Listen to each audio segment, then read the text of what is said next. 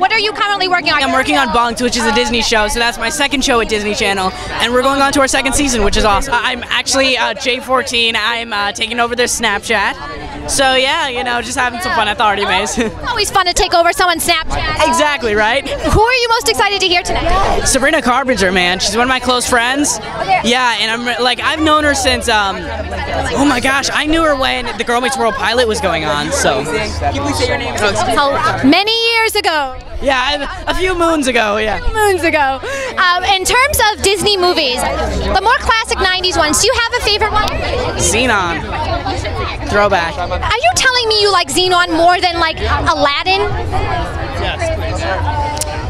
I'm not saying no. I'm trying to tempt you. Saying yes.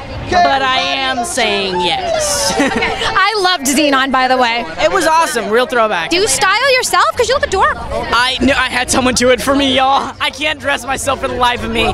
It's funny because on set, like, Peyton's like wearing couture stuff, and I'm showing up in sweatpants. Oh my God, I love it.